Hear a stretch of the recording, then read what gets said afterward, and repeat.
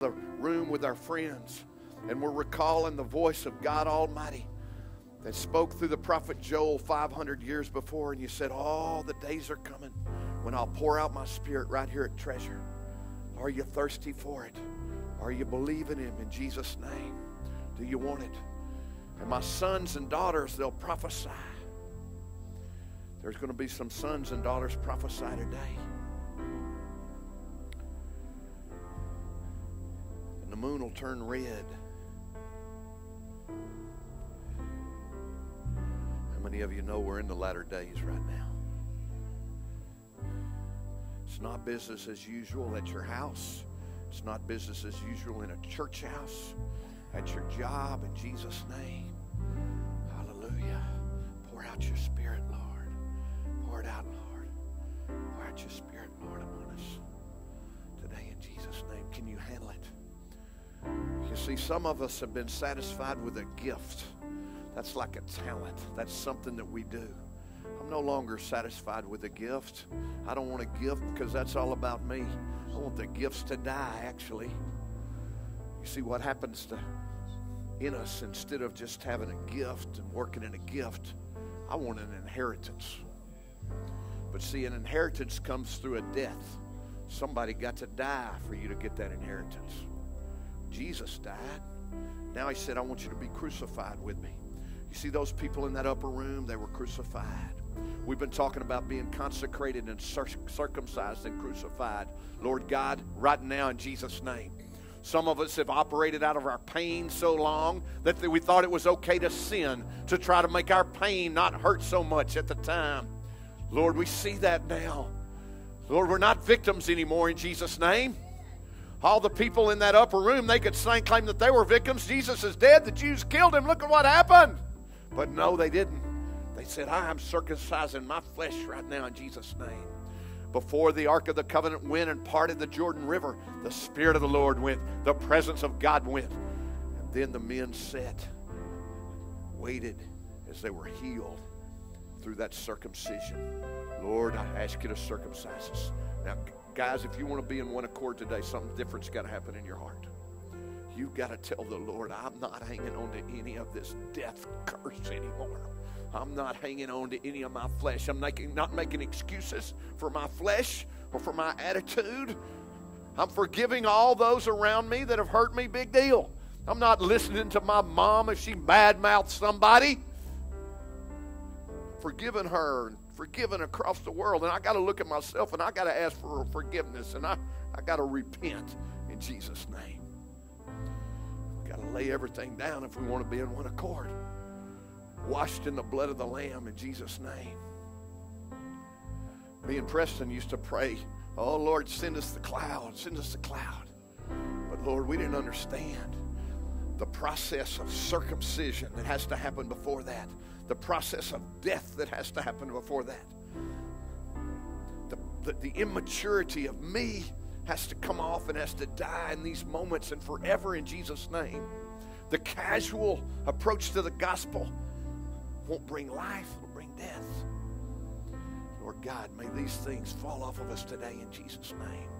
May each, like Psalm 139 says, search me, O Lord, and see if there's any evil way in me. And let me surrender it today in this time. And Lord, just as the word said that the sons and daughters will prophesy. Yeah, I'm one son, but I'm just one son. We have a daughter here that's going to prophesy to get us started, Ms. Vicky. In Jesus' name.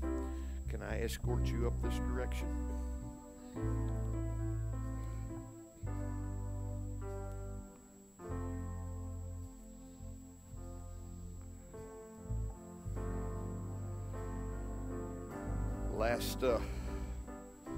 Last week we began to talk about perspective. How we saw things, how we saw life. God began to speak to Ms. Vicky. You share your heart, sister. Hallelujah. Hallelujah. You know what I love about the word hallelujah is no matter where at in the world that you stand, when you say hallelujah, it means praise God in any language. So hallelujah. I went was preparing to go back up home to Ohio, West Virginia, and Pennsylvania, where I grew up. And the Lord began to talk to me about my childhood. I was a preacher's kid, and I don't know if y'all know, preacher's kids can be kind of ornery, and just little. Not all of them. Not all. Just well, anyhow, the church that I grew up in was a very fundamental church, and I had a lot of issues when I was a teenager, a young teenager. In this church, I was molested. I was raped. I was called a whore before any of that even happened. My pastor told me I was promiscuous, that these things were my fault. I had to go home and look that up. I didn't know what that meant when I was 13 years old. Before I left, I came up to our youth pastor. He was up in the ministry line. And I said, the Lord told me that before I can go deeper, that I have to pray through some of these things, get them out. And I told him what I just told you, and Austin gave me a huge hug. And with great love began to pray over me, and he told me that I walk with the Lion of Judah. And he said, are you sure you want to go there? And I said, yes, I want to go back. But I'm going back walking with the Lion of Judah. And I want to go back and conquer those things, because God's made us to be more than a conqueror. And I have found that as we go deeper in the Word, He begins to pull these things out of us and cleanse us of things from 40 years ago. This has been a 40-year thing that's been deep down inside of me. And I walked out the things that they called me. I began to mule dope. I began to walk where I shouldn't have walked, and took a whole different path, a path of rebellion, a path of pharmakia, a path of witchery, all of those things that they said that I would do, I did. They spoke them over me, and I fulfilled them in the world. And I have been saved for a long time, and I've been filled with the Holy Spirit for a long time.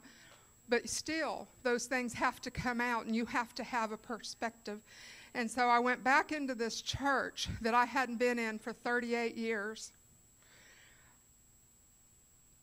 And I sat there, and I was sitting next to my foster sister, and she reached over and she grabbed my hand, and she said, it's like I'm sitting next to your mama, you know. And I just began to weep, because I could see all of the memories of the places that I had sat, and the people that had spoken to me and said these things and had done these things to me in my life. And when we got up, I looked back, and my youth pastor was sitting behind me. And mind you, it's been 40 years. He's now an elderly man on a walker.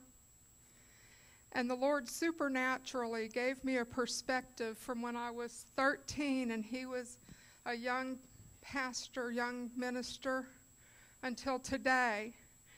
And the Lord showed me as he began to speak. And he told me, he said, you know, your father used to come and give me words of wisdom and encouragement. And as a young person, I never realized that he would need encouragement and wisdom. I just, you know, he was just this older guy teaching me. And I began to see in that perspective from the Alpha and the Omega. And he said from the beginning and the end, you didn't understand that he was younger than I am now. He needed encouragement, and he didn't understand what he was saying might have a lifelong effect on me. Praise God that he heals me from this. And as I watched him, and I saw somebody that had been in this church for 40 plus years and has been faithful in prayer and faithful in the things that he's done, and he's grown too. And the Lord began to show me and heal me, and I just began to feel it from the top of my head just flush out of my body, because of the perspective that the Lord gives us and the perspective that the Lord heals us from, and those things that we can go deeper, we can go into a new place and a new path, we can be healed. So the things that the Lord uncovers from you, don't be fearful of them. but say, yes, Lord, I will go. I will be obedient to you, even though it might hurt, even though you are going to carry me through. You are going to give me shalom peace. You are going to walk by me as the Lion of Judah. You are going to stand by my side because you have covered me with the blood of the Almighty. So here I stand today, and I am able to tell you, yes, you can overcome these things. I am more than a conqueror. I'm not just conquered it, but I can tell you, you can conquer it in the name of Jesus. So look for that Holy Ghost perspective that only can come from the supernatural Most High, and walk in it. Get rid of those things that you've held. Don't hold on to them for 40 years. If the Lord shows them to you, give them out. Don't hold it anymore. Let it go. Because you are walking crippled when you are walking with these things buried in you. And I have forgiven the people that have hurt me and the things that they did to me. I am thankful for my earthly father that covered me. He shielded me from much. I pray for the other women that possibly have been hurt through that. But I ask you today to look in your heart when the Lord calls you and says, let me heal you from this. Let me deliver you from this. Embrace it. Run to it. Run to the King. Run to the Holy of Holies. Don't be afraid. Don't say, he can't do it for me. Because he can. He did it for me. He will do it for you. Because that is our Jesus. That is who we serve. We serve a risen, faithful, loving God.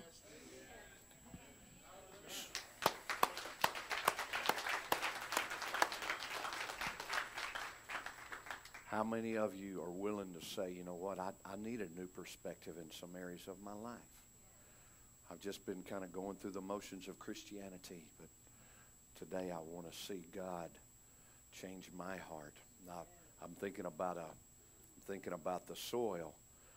Some of us got a rock for a heart, you know, and all the time that seed, God's pouring it out, but it's just bouncing off of you.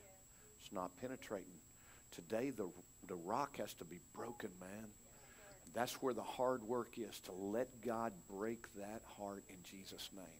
The pride, the egotism, the hurt in Jesus' name, the religion, let it break open today so that seed can go in. Don't you think that seed was going in that 120 on that Pentecost morning in Jesus' name? It's coming in you. Sister Vicki, I'm going to ask you to pray for us. Pray that perspective. Pray that our hearts would be broken open like that and ready to receive the seed. Father God, pray for the hurt and that are the women. There may be a lot of women that just walked down that road and have held this for so long that the healing is here today. In Jesus' name.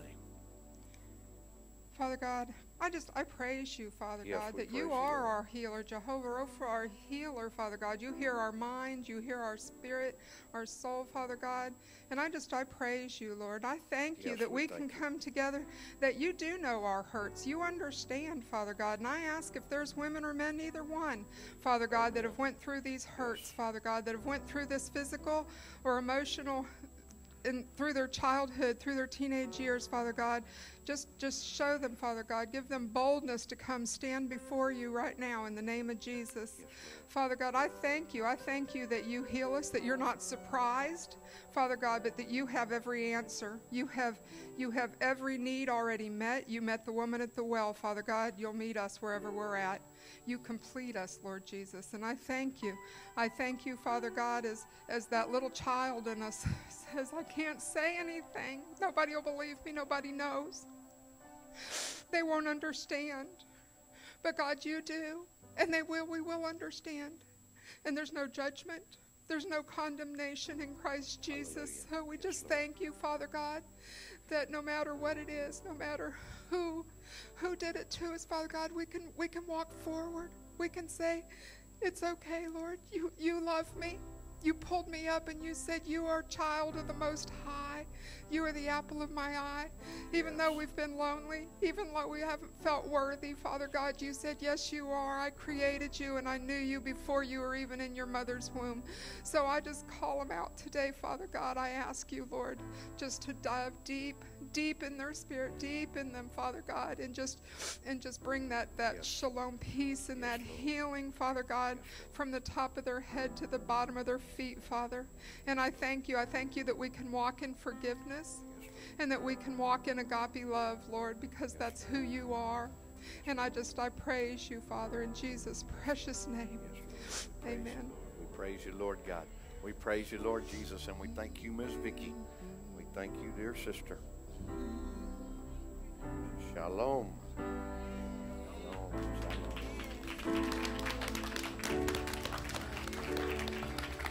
Is it okay, treasure, if we go on a journey together? Get to know each other so we know our sons and our daughters and our mamas and our daddies and our friends in Jesus' name. Well, God said that the sons and the daughters will prophesy. And so we've heard from a daughter. Would you like to hear from a son today? In Jesus' name. You got a fine son right here. Why don't y'all help him out a little bit?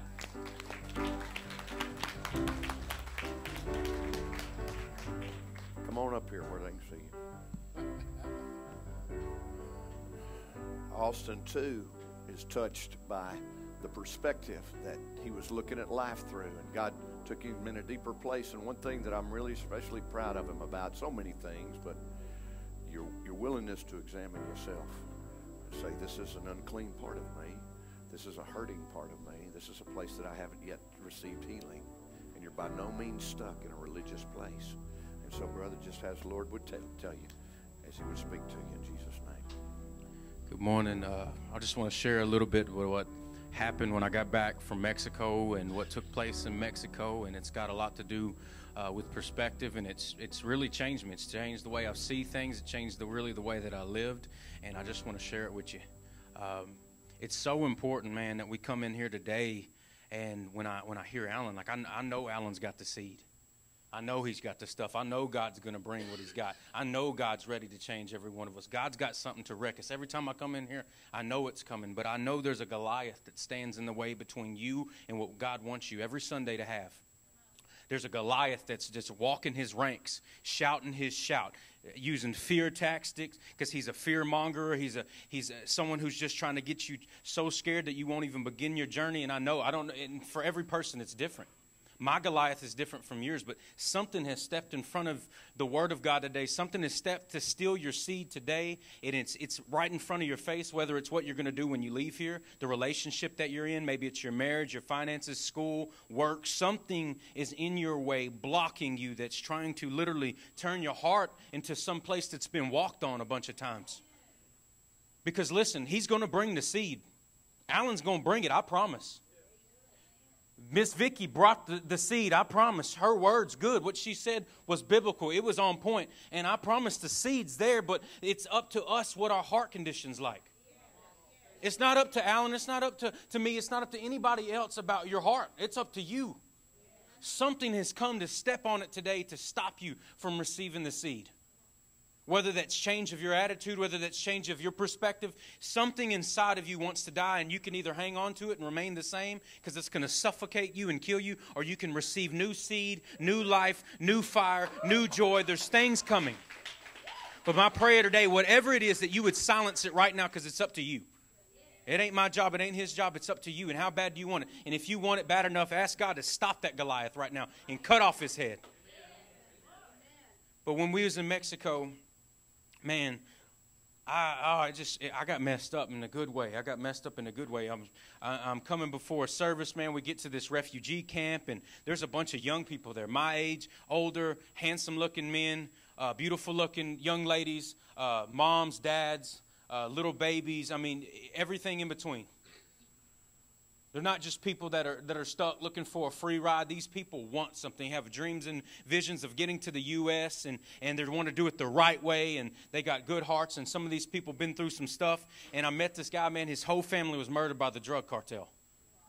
Whole family killed, and he's seeking amnesty because he don't want to be next. And I'm like, man, so what's the process on that? Like, what are you going to do to prove that you need amnesty? And he showed me a video on his phone of his aunt getting her head cut off. And he says, man, this is what I got to show her. You know, and then we'd go later on that night to have church service there, man. You know, so many times do I come to church, and because I got something going on in my life, I can't even hear God. Because we're going through worship, man, and I feel like I'm going through the motions again. And here I am with my little first world problems because maybe I got a bill that's coming up, or maybe I got something I see in mind and it's not going the way I want it.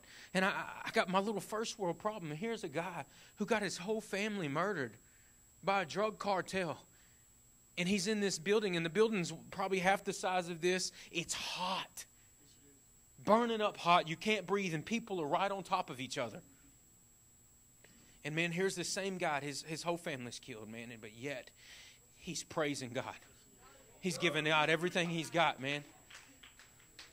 The people that were there don't know what they're going to have tomorrow, don't know where they're going to be. They don't got the help that we got here in the U.S. They can't just count on the soup kitchen and just go live their life and then expect for somebody to bail them out. They don't know what's going to happen next. And man, I'm sitting there, and these people are on the edge of their seat. Every word we said, man, they were waiting for it. You can ask Preston, you can ask Alan, I kid you not. You know how exciting it felt to go preach the Word of God to people that wanted it? It was so refreshing to me. Because so many times I want to quit. So many times I just want to go in my hole and hide. Because I'm tired of fighting sometimes. I'm getting tired of carrying stuff on my own. I get tired of pulling the front of the sled while the other people just watch. And man, it felt refreshing for people that were just hungry. There was something about being there was hunger, man. It made me never want to come back here. And I don't mean that towards anyone. I'm not pointing my finger towards anybody, because I've been the person that's been sitting in them pews. But it made me never want to come back, man. It made me really change the way I look. I mean, if they got all that going on in their life, and they can push forward in worship, and they can push forward when the preacher's bringing it, and they can find reason, man, why can't I? It made me value Alan. It made me value Joe. It made me value the worship, the people that are here, Ray and Miss Shirley, when they greet you, and the people here that greet you and tell you good morning. It made me just begin to value my family. It made me begin to value things like I've never seen it before. Because how selfish was I?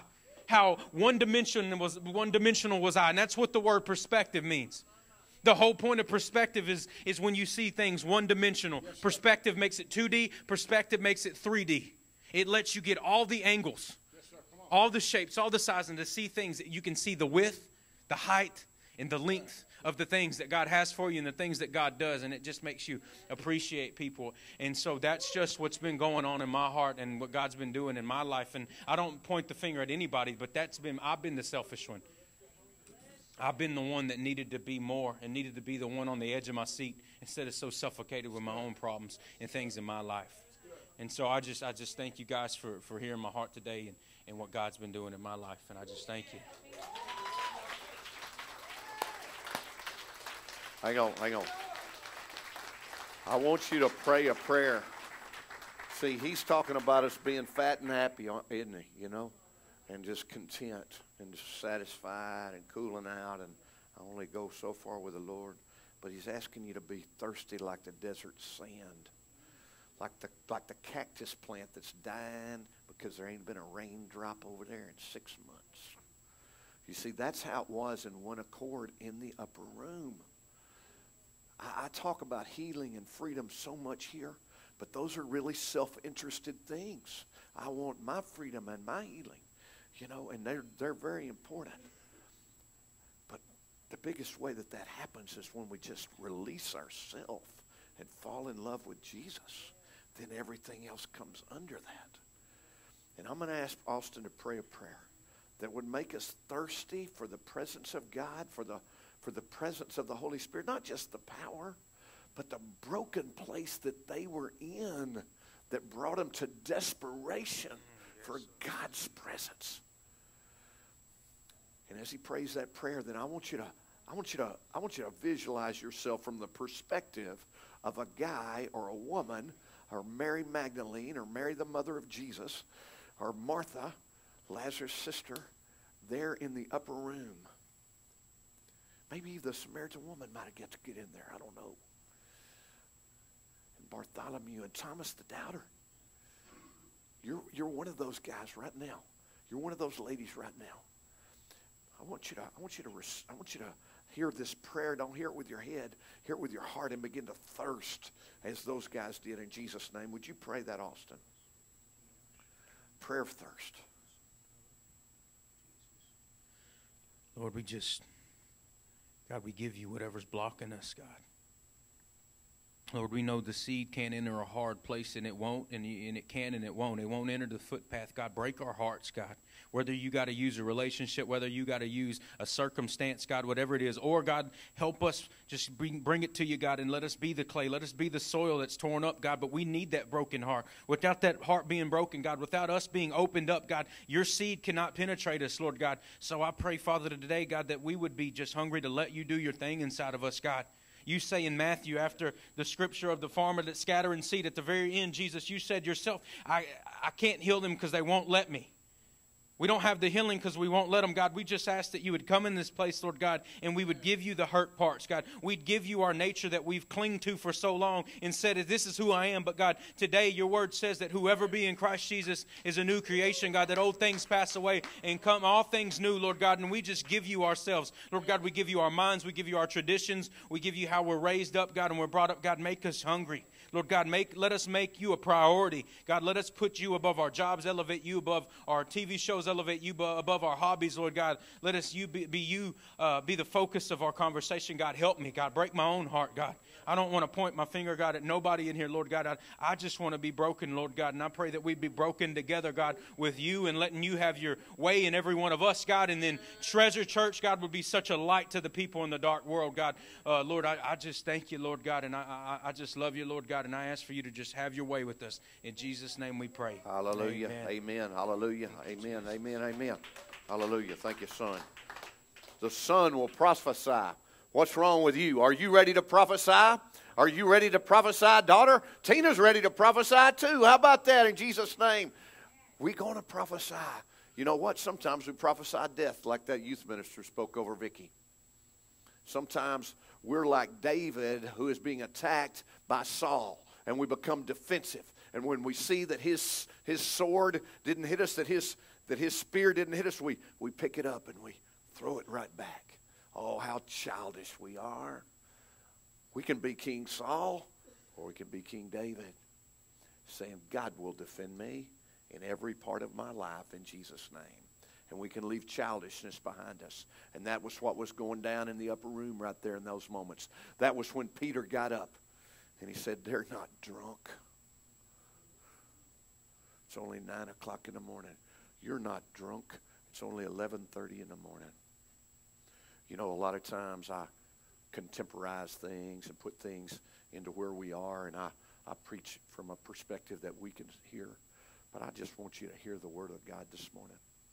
And I don't want you just to hear it with your head. I want you to live it in your heart. Would you go on this journey with this 120 right now in Jesus' name? And Lord God, we're not worthy as the 120. But Lord God, would you pour out your Spirit on us? I fully expect the baptism of the Holy Ghost this morning in so many people in Jesus' name. Yes, I've been baptized in Jesus, but I've never been baptized in the Holy Spirit, you say. Today is the day that you receive his Spirit in Jesus' name. I fully expect people to be baptized in the Holy Spirit. I ask the Lord that the tongues of fire, the cloud would rain through here, that the shout of the Holy Ghost and the wind would howl through here in Jesus' name. Not just in these moments, but in our lives. Because this is what changed the world. From these 120, we're sitting here. It was the day of Pentecost, and Peter standing before the 11, he raised his voice and addressed them. Men of Judea, I tell you, all who live in Jerusalem, let this be explained to you. Listen closely and pay attention to what I have to say. These people are not drunk. But this is the beginning of what was spoken through Joel the prophet. Joel the prophet said in the last days, somebody say last days. Last days, I'll pour out my Spirit upon treasure, upon all mankind. That's you. That's your house. And all your sons and daughters, they shall prophesy. Don't be scared to prophesy. God is putting the seed in you now. You got to let it flow out of you in Jesus' name. Don't just talk about the newest CMA awards. Talk about Jesus. Talk about what he's done for you. Talk about life-giving things in Jesus' name. That's prophecy. You don't have to be some big-time preacher to prophesy. Prophesy love. I love you. I want to give you a love hug. I want to prophesy with my love right now in Jesus' name. Sons and daughters will prophesy, and your young men, they'll see visions. The old men will dream dreams. How many of you want that? Raise your hand if you want that. I'm going to pray for you right now. Lord God, we're praying together that we will begin to prophesy. Lord God, we're praying together that we'll be consecrated. We consecrate our hearts right now. We change our perspective right now in Jesus' name. We loose it off of us right now. Right now, we loose all the flesh off of us right now in Jesus' name. We circumcise our flesh across the board. Because if we're in there, you're not going to be in there. We ask you to rip it out of us right now in Jesus' name. We lay it down. Lord God, now we ask you to give us the dream and give us the vision so that we would have something to say when we came around our family, so that we could pour into them life instead of death in Jesus' name. Lord, I ask you to give people dreams today, and that they'll fill up their Facebook with Jesus dreams, and miracles will shoot all across East Texas and beyond in Jesus' name. Yes, Lord God. And I will bring about wonders in the sky above and signs. We're not chasing signs and wonders. We're chasing Jesus. And he'll bring it about when he decides to bring it about. Some of you need some healing, don't you? Raise your hand if you need some healing. Lord God, we ask you to wash over us with healing, emotional healing and physical healing. We ask you to take us over, all of us in Jesus' name. We trust you. We're not doubting. We're walking fully in faith right now in Jesus' name. And we ask you to physically heal us all across the board. We need your healing, and we receive it today in Jesus' name. The sun shall be turned into darkness, and the moon into blood, before the great and glorious days that the Lord comes. I don't know if you've known all of the cycles of the things that are happening in the universe, but that is happening even now as we speak. And it shall be that everyone who calls upon the name of the Lord. Do you want to call on the name of the Lord? It shall be that everyone who calls upon the name of the Lord, invoking and adoring worship to the Lord Jesus, will be spiritually rescued and saved. Men of Israel, men and women of treasure, listen to these words. Jesus of Nazareth, a man accredited and pointed out and attested to you by God with the power to perform miracles and wonders and signs, which God worked through him in your very midst, just as yourselves know. This man, when handed over to the Roman authorities, according to the predetermined decisions, foreknowledge of God, you nailed him to the cross. Now listen, he's talking to the Jewish nation right there, isn't he? And the conviction should have been rippling through them, but instead they were defensive. Not me. I didn't do that. Oh, well, it was somebody else. Pilate told me to. The high priest told me to. Caiaphas told me to. Oh, no. But it wasn't just the Jewish nation that crucified Jesus. It was us. His blood is on our hands too. Because if we were sinless, he wouldn't have needed to go to the cross. So we've got to take our responsibility in that crowd that yelled, crucify him too, in Jesus' name. And as Peter began to speak these words those years ago, may it be right now that he stood up boldly, not being a man of conformed words or education, and began to speak these words, and the Spirit began to fall out.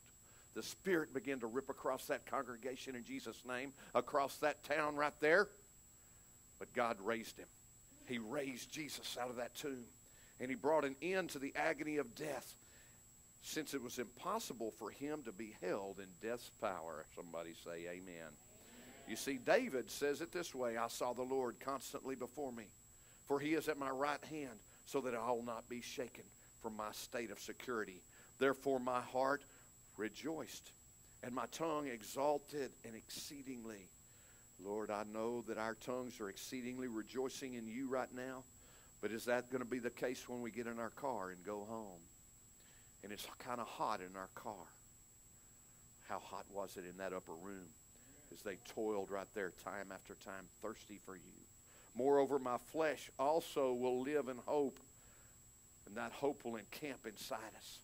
For you will not forsake me. Oh God, you're not forsaken treasure. Not a single person here. You're not abandoning our souls to Hades, nor let the Holy One undergo decay. You have made known to me the ways of life. Do you know the way of life, treasure? He's making it known to you right now. He's showing you very clearly the way of life and death. You've been living, some of you have been living in the death way. Even death curses, even death thoughts. Today he's showing you life. And you will fill me, infusing my soul with joy in your presence. Brothers and sisters, I confidently and freely say to you regarding the patriarch David, that he both died and was buried, and his tomb is with us today. And so being a prophet and knowing fully that God had sworn to him with an oath that he would seat one of his descendants on that throne. Guess what his name was? His name was Jesus. The Lord the Father said to my Lord the Son, sit at the right hand until I make your enemies your footstool. Therefore let all the house of treasure, let all the house of Israel recognize beyond all doubt that God made him both Lord and Christ Messiah, anointed this Jesus who you crucified. And Lord God, let the conviction fall upon us. And even as those 120 men and women who had been starving themselves, who'd been thirsting for the Lord Jesus, were laying their life down, asking the Lord God, oh, please don't abandon us. He said he would come back. And so we're standing here, we're sitting here in faith. We're not thinking about anything else. Come, Lord Jesus. They were also hearing this, that they were part of the crucifixion, that they were part of the death. Would you hear that? Because until there's repentance in this house, until there's death of every part of our flesh in Jesus' name, oh, Lord God, can we really ask him to come? Can we really ask him to fill us with his Holy Spirit when we're filled with our spirit? When there's egotism in the house and pride in the house and say, I operate in this gift. No, I want the inheritance. I want the inheritance to come through the death of everything that is me. In Jesus' name. I believe we see this in David over and over. Now, when they'd heard this, they were cut to the heart. Lord God, cut us to the heart with remorse and anxiety. And they said to Peter and the rest of the apostles, brothers, what are we to do? And Peter said to them, repent. And I say to you today, repent in the name of the Lord Jesus Christ. Oh, I'm not going to go down there to that front of that church. Everybody will think I'm a sinner. We already know you're a sinner, by the way. You're not holding out on me, baby. And let me be the first one down there to tell you I'm the sinner. Change your old way of thinking and turn from your sinful ways. Accept and follow Jesus and the Messiah and be baptized, each of you, in the name of Jesus Christ because of the forgiveness of this sin. And you will receive the gift. Guess what the gift is? It's not a little red Corvette. A gift of the Holy Spirit. You're wondering why you're living a powerless life and you're joyless in your life and you can't overcome sin, and over you have this because you're holding on to your own spirit instead of receiving the Holy Spirit. But the wind is here today. The thunder is here today as his Spirit falls upon us in Jesus' name. For the promise of the Holy Spirit. Lord God, we're praying this now. Joe, would you get by those keyboards? And I'd like all of our prayer team to come to the middle, like a bunch of people in the middle and the back. And I need some cats down here at the front too. In Jesus' name. Bobby and Bobby, would you come and pray with us today? In Jesus' name. Jeremy, that came with Bobby and Bobby, would you come and pray with us today? In Jesus' name. For the promise of the Holy Spirit is for you, treasure, and for your children. Lane, do you have that picture that I wasn't paying attention to when you put it up there? That picture from Jesus Burger. Can you flip that up there one more time? For the promise of the Holy Spirit is for you and your children and for all who are far away, including the Gentiles, as many as the Lord God calls unto himself. You see, we got 4 generations right here, don't we? We got 4 generations of sisters right here that have come to the cross. This is your children and your children's children and your children's children's children. Exactly as Scripture says in Isaiah 59. So at the Shade Tree, Christina's daughter got baptized yesterday. Amen. She got baptized in the water, but we pray she gets baptized in the Spirit real soon in Jesus' name. Let's get on our feet. I'm going to finish this thing. And I thank you, Holy Spirit, that you're not finished with any of us. This is not the time to leave. This is the time to press. Press, press, press. Press into your daddy right now in Jesus' name. For the promise of the Holy Spirit is for you, treasure, and for your children and your children's children and all who are far away. That includes me. As many as the Lord our God calls to himself. And Peter solemnly testified, continuing to admonish and to urge them. And I'm urging you with more words to say, be saved this crooked and unjust generation, Lord God, in Jesus' name. We can't save ourselves. Religion cannot save us. But you can save us. And you can't just save us, you can fill us with power. So we don't have to live beat down in somebody else's old identity of us. We don't have to live as Vicky was prophesied over all of that time. We can live new in Jesus' name. But it's going to take a death of you. And today is a day of death so that we can have life.